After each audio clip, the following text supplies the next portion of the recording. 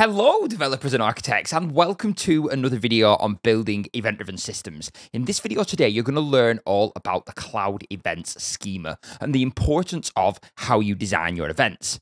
Now, if you've been building event-driven systems for any amount of time, or you've been building any kind of computer system for any amount of time, you will have got to a point somewhere, somehow, where you've had to make a change. And that can get particularly challenging in event-driven systems because one of the core principles that you will often hear is that producers have no idea that consumers exist. So if you need to make a change to your event, how do you know what your consumers are actually using that event for, which feels... And one of the core benefits you will often hear when people talk about event-driven systems is this idea of evolvability. And this is one of the benefits, of course, but you need to be incredibly careful with how you get there. If you've watched some of my last videos on public versus private events, you're probably already part of the way there. You distinguish between events that are for your system and your domain and events that are for public consumption. But what if you need to make a change to them public events? And eventually, no matter what you think, you are going to need to make a breaking change to them events. So how do you manage that? Interested? That's what you're going to learn about in this video. Let's get into it. So imagine this is the event that you're working with. This is an order confirmed event in your system. You've got an order identifier, a customer ID, and an order value. And imagine at some point in the future, this order value needs to change. Your company has gone global and you need to start supporting multiple currencies, which means this order value field isn't really that appropriate anymore because it's a 125.67 watt. So you might make a change. You might say, okay, let's change that order value and we'll change that to be an object instead of a string. And we'll make that value and then we'll put the value in there again. So 126.70. And then we'll also have a currency field as well. And let's say that is GBP, the King's Finest Sterling. And now you've made that change and that's great for you. But what about all the downstream consumers? What about all the systems that you don't even know exist that you have possibly just broken? Now, of course, you could just add that currency property as an additional field. You could just change order value, order currency, and then you'd put GBP in there. That's fine. And in a lot of cases, you want to try and avoid making breaking changes wherever possible. But believe me, at some point, you're going to need to make one. And this is where things like the CloudEvents Specification becomes really powerful because the CloudEvents Specification is a specific specification for describing your event data. The CloudEvents Specification gives you a high-level schema for exactly how you should structure every single event across your entire organization. And if we were to take this event now and just click fingers, this is what that same event would look like as a CloudEvents event.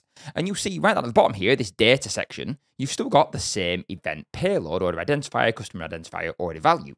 What you're doing instead is adding all of this additional stuff.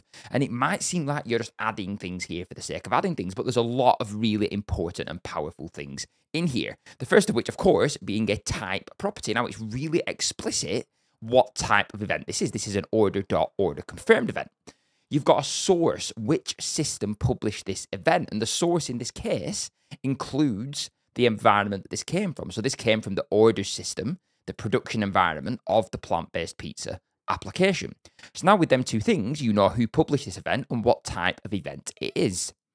You've then got the ID. The ID property is a uniquely generated identifier generated by the producer, and it will help downstream consumers understand if they've seen an event before. So if you're building a consumer, you can look at this event and say, have I seen 1B8470ED-B6, so on and so forth? And if you have, you can just drop that event because you know that you've already seen it. Of course, the time this event was published, then you've got into some additional fields around distributed tracing. As part of the CloudEvents Specification, trace parent and trace state are fields that you can populate.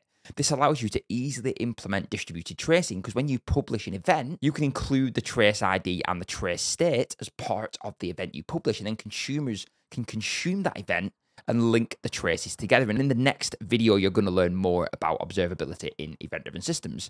You've then got expiry time. This is an optional field. You don't have to include this, but it can be a really helpful one. If you're publishing events that are only going to be relevant for a period of time, let's imagine you're building a stockbroker.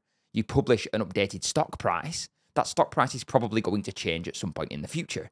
So you can tell downstream consumers if you see this event after 1931 on the 20th of July, please ignore it, drop it. There's going to be another one coming, hopefully. And then you've got the actual payload here. You've got the type of content this includes. This is a JSON piece of data. And then you've got the actual event data. So all of these properties up to here are going to be the same for every single event across your entire organization. The structure of your events are all going to be the same. And then this data section, of course, changes based on the type of event that you're publishing. How does this help you when it comes to making breaking changes? And actually, what makes this incredibly helpful is this type field here. Importantly, this V1 on the end, because this will allow you to implement versioning in your event-driven system, much like you would version a HTTP API. Because let's imagine that same scenario again now. We want to change that order value to be currency and the value as well. So we could take that property, add the currency, again, it's GBP, and the value is going to be 127.60. And when we start publishing this event, incredibly importantly, we increment the version number. And now you're publishing version 2 of your order confirmed event. And what makes this incredibly powerful is that right now today, you're publishing version 1 of your order confirmed event. And what you're going to do when you add this second version is you're going to start publishing version 2, of course, with the new schema, but you're going to do that as well as publishing version 1. So for a period of time, both events are being published onto your event broker. And then when it comes to your downstream service, as of right now today, they're consuming version 1 of your event. And over time, they're going to switch and start consuming version 2. And because you've got this defined specification, you know that the schema that comes in at the top level is going to be the same. And you know that if the version number's changed, it's likely that the payload inside that data property is going to have changed. So now as a consumer, you have the flexibility to, over time, switch over to the new version of the event. And now it's really important as a producer that you set a depreciation date on the event that you publish. Otherwise, you're going to end up supporting version 1, 2, 3, 4, 10, 20, 30, because people aren't going to prioritize changing over. So when you add that second version, when you update your schema, ensure you set a depreciation date and you stick to it. The other really cool thing about CloudEvents is that there are a whole range of CloudEvent SDKs. This is just some .NET code here, but in the Plant-Based Pizza GitHub repository that I'll link in the description below, there are examples of how to do this in .NET, in Node, and in Java. So all these SDKs exist to allow you to stick to the CloudEvents schema. You see, I'm going to create a new Cloud event here. I'm setting the type and the source and the time. I'm adding the tracing headers if I have an active trace. And then I can go off and format that event as JSON and publish it onto EventBridge in this case. And the same applies at the subscriber side. You can use CloudEvent in your subscribers to actually take that JSON payload that's going to come from your message broker and deserialize that into a Cloud event. So here you're taking an SQS message, you're taking a message from a queue, parse that into a JSON object, and then use this JSON event formatter, which is provided by the CloudEvents SDK, to actually deserialize that JSON into a Cloud event. And the really cool thing about this is that it will actually check your JSON that it meets the Cloud event schema. So if you have people publishing events that aren't in the CloudEvents specification, that is going to start to error. And that is the same in Java. I don't think it's the same in Node, but Node doesn't have types. A programming language without types. What?